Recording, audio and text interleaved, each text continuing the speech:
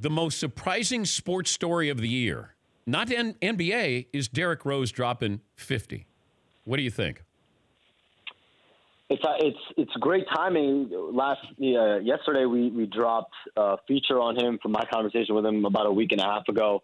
It is just tremendous. I think a lot of people around the league respect Derrick Rose. From the upper echelon players, I talked to Kyrie Irving and Kevin Durant, and the first thing they said when I brought up Derrick Rose was, "Man, we love him.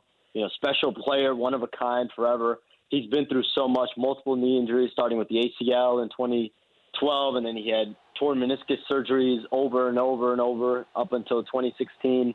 And then, he's been relatively healthy over the last 2 years. He dealt with bone spurs last year. He told me I couldn't even run, and I left the team to try to figure out what was really wrong with my body, and everyone was saying I wanted to retire.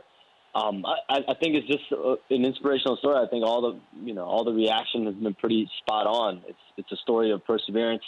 Someone that even Derrick told me about a week and a half ago. Like, I could have stepped away from the game. I have a daughter, I have a son, but the game has a hold on me. I wanted to keep playing. And you're going against Utah, which has been a pretty good defensive team, which made it even more interesting. For more Dan Patrick Show, tune to Audience Channel 239 on DirecTV or download the Dan Patrick Show app.